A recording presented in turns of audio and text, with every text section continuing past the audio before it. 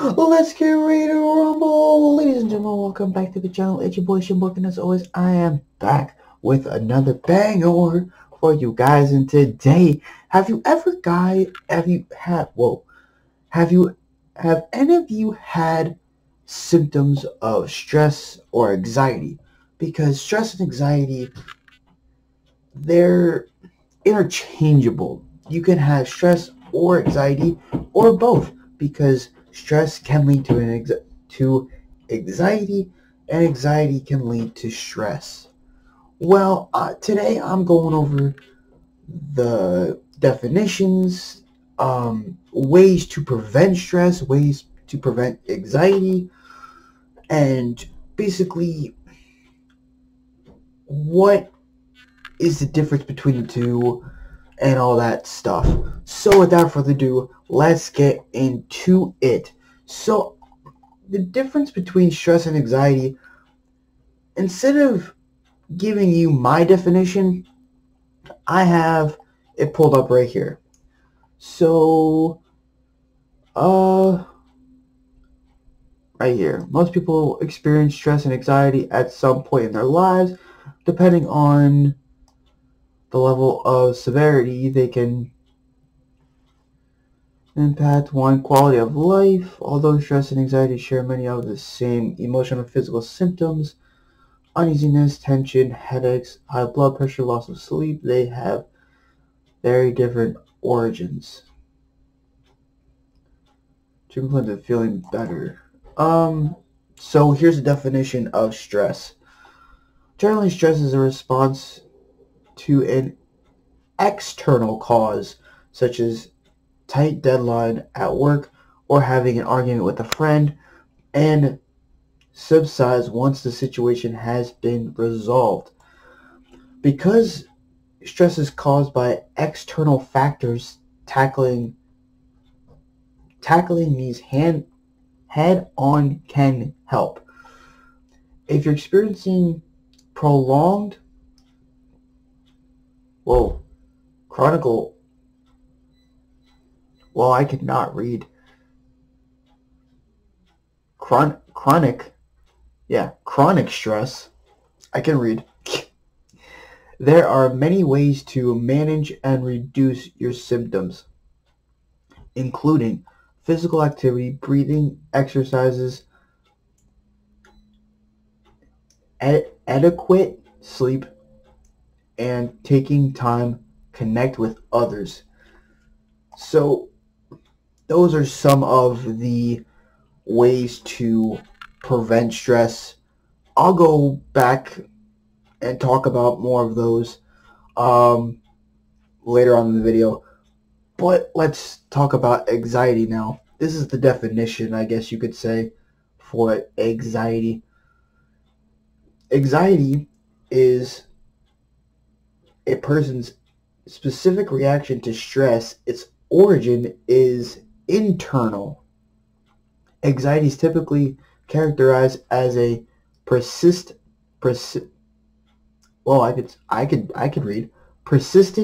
feeling of apprehension or dread in situations that are not actually threatening. Unlike stress, anxiety persists even after a concern has passed. In more severe cases, anxiety can escalate into an anxiety disorder, most common medical health issue in the U.S. Anxiety disorders are classified as a variety of ways. Generalized anxiety, panic disorder, etc., etc., etc. Post-traumatic stress disorder, PTSD. Excuse me. Ooh, dying over here.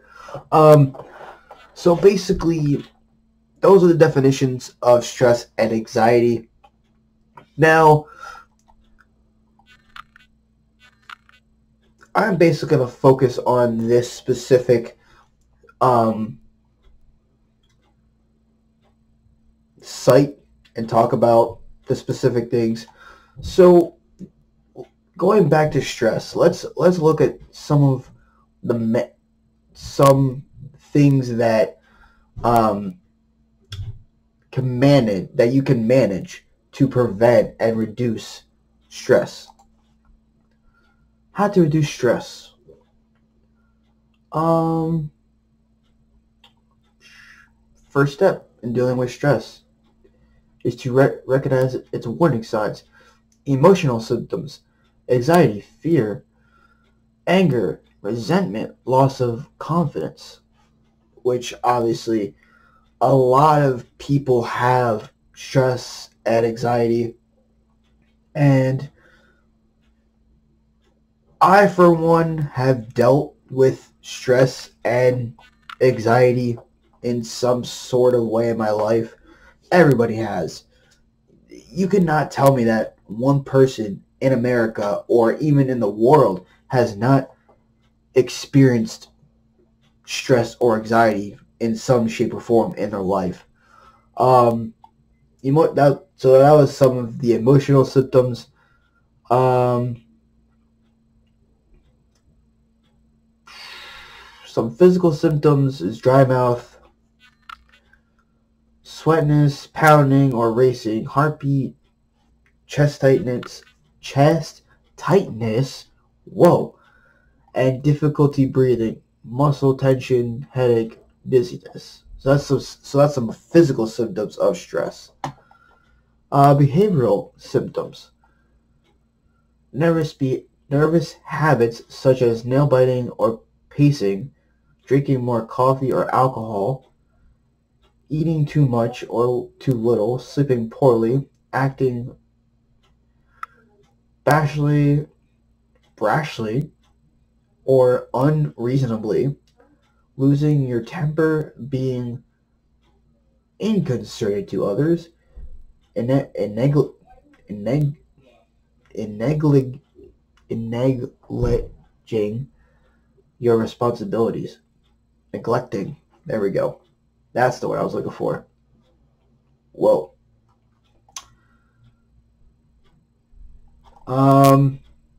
Yeah. So there are some warning signs: emotional, physical, behavioral, that either you have experienced or you've experienced from others.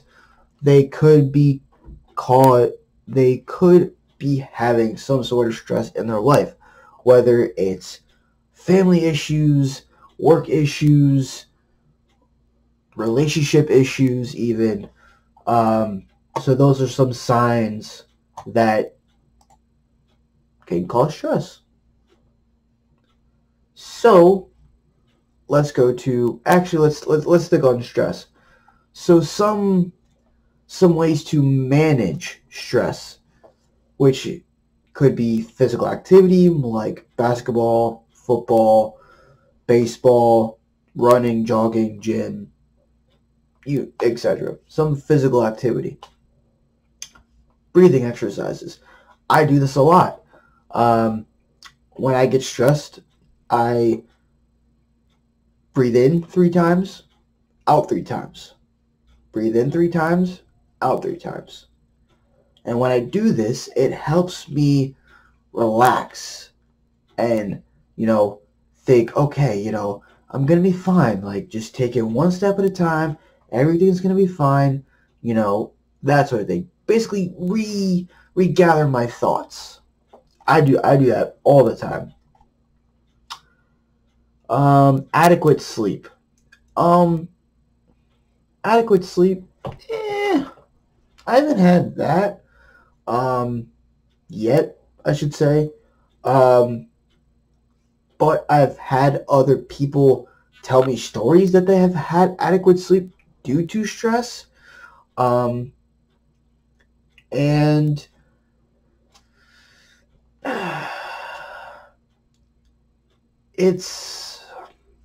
I guess it just depends on how big of the stress is, I guess. And taking time to connect with others. That is definitely a positive.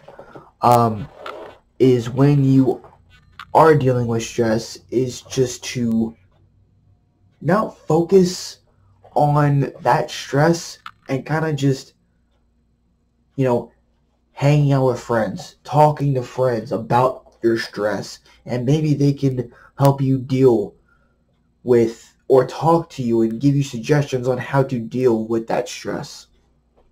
Going back to physical activity for a moment, um, I do physical activity. Um, I work out at home, obviously. Occasionally I go to the gym. It's not often though. Um, but um, I run, I walk, I jog, I do push-ups, sit-ups, all that stuff. Occasionally I'll go to the park and I'll play football and basketball and all that good stuff as well. Um, that helps me release my stress. Um, so basically, if you are dealing with stress or anxiety, get help. Um, let me. I'll come back to that. I know I'm kind of all over the place. Bear with me. Let's go to anxiety. So basically, anxiety is internal, and it's typically categorized by a persistent feeling of apprehension or dread. Huh. Classified. Anxiety disorders are classified in various ways. What ways? Move to here.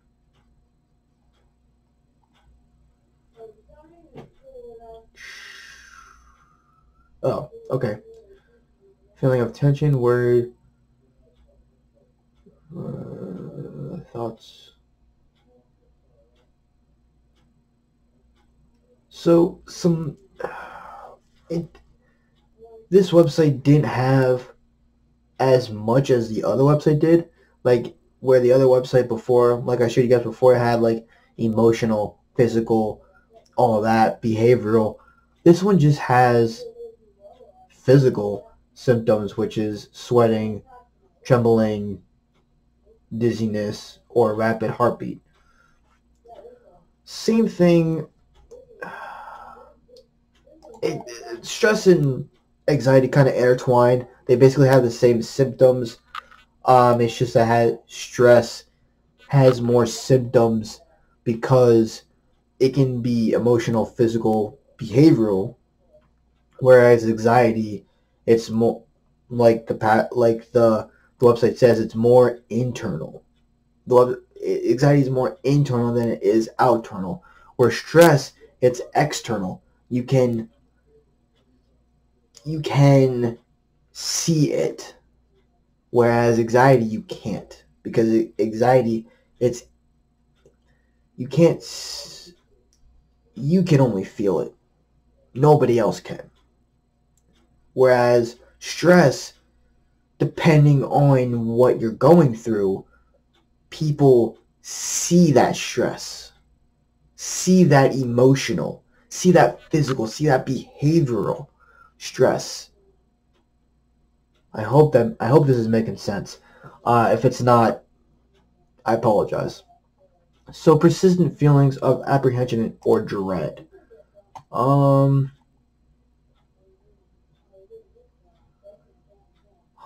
Anxiety is one of the most common medical health issues in the United States.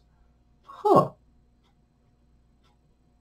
That I was not aware of. Well, I was aware of it, but I didn't know it was the one of the most common. Muscle tension, rapid heartbeat, insomnia. Hmm. Between stress, sometimes Stress trigger anxiety. So stress can trigger anxiety. Anxiety can be a symptom of extreme stress.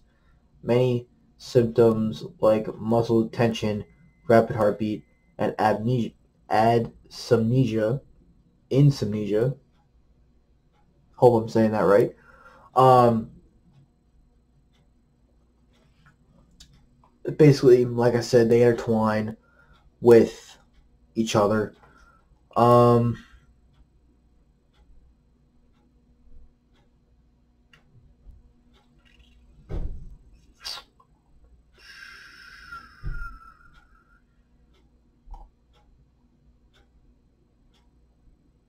huh.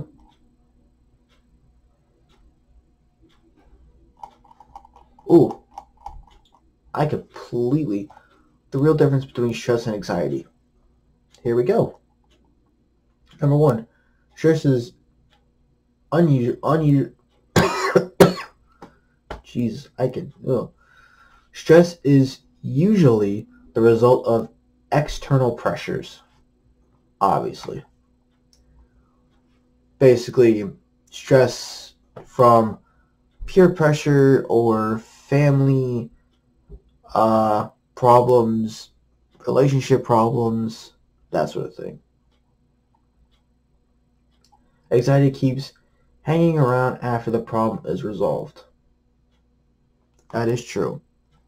That is true. I've had some friends talk to me about their anxiety, and I've even had some anxiety um, in my lifetime.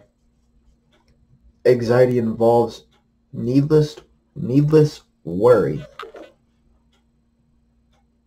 That's true. Yeah, I've had some sort of that, I guess you can say. Panic attacks are a sign of anxiety, not stress. I have not had a panic attack. Not yet. I don't believe so. I'm going to have to think about that. But I've had some people that have had some panic attacks. I've seen panic attacks. Um, yeah, it's not a pretty sight. Um,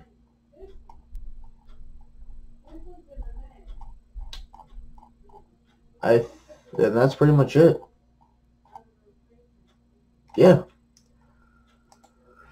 So basically, let me bring in a one screen here. So that's pretty much it, guys. Basically, I hope I tried to make it as undifficult as possible. If I made it difficult or impossible to understand, I apologize. I know I was kind of all over the place talking about anxiety, then stress, then anxiety, then stress, then anxiety, then stress. I hope it all made sense. Um, I'm kind of underneath the weather a little bit still. I've had this since last Wednesday, so I'm kind of still underneath the little weather. Um, my voice is a little hoarse still. I don't know if you guys can tell. Um, so thank you for bearing with me. I hope this video made sense. I just wanted to clarify and kind of go over the difference between stress and anxiety, because I know a lot of people think that they are the same. They technically are, but they intertwine with some symptoms. But stress has more symptoms than anxiety. Stress is external. Uh, Anxiety is internal, and it's a lot of people a lot of people seem to get those confused. Maybe not. Maybe I'm just overthinking it or something. I don't know. But yeah, I feel like this is a real life topic that a lot of people have, and I feel like I want to give you guys my input and my opinion on this subject, because I know a lot of people have it. I know I've dealt with stress, I've dealt with anxiety, and it's not a pretty sight. especially when I'm stressed. It is not a pretty sight. So when how I deal with stress, and I kind of touched on this a little bit, but when I'm stressed, I I do breathing exercises. I do a physical activity.